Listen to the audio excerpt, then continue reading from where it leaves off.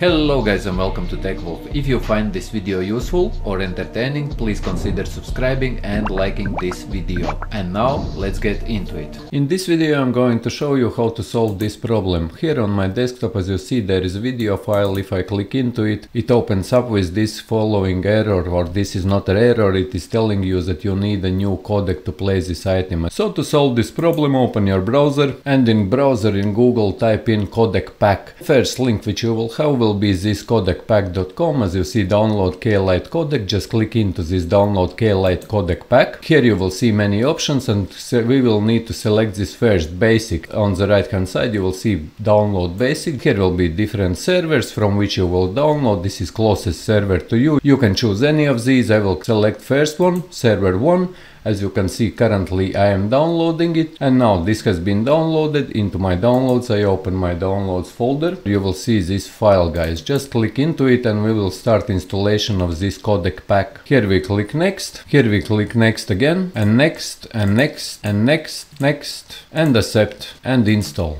And here we click finish, and then we close all this down, and now you will be able to play this video. See, I can already play this video. However, if this doesn't help in your scenario and it doesn't retrieve the video, you have another option how you can solve this problem and play videos on your PC. And this is by installing VLC player. Just open a browser, type in VLC download official VLC media, guys. Just click in there, and here you download VLC player. And once you have downloaded this file, go again to your downloads. Here you will see this installation exe or executable file. Just double click on it to open it and starting installation. Here is English. You can get any other language. This is absolutely free software, guys, which you can use for playing videos, and this is the best software.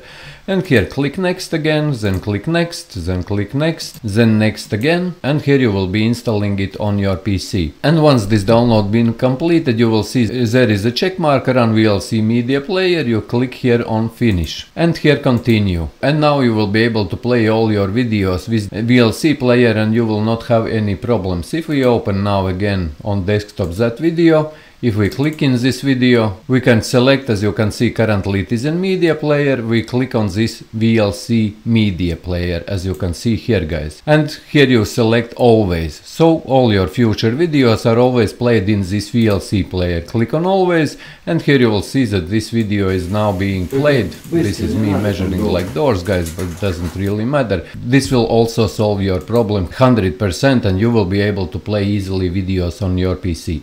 So yes, guys, hope that this video helped you. If you found this video useful, leave a like, share this video, subscribe to my channel if you are new, and see you in the next one.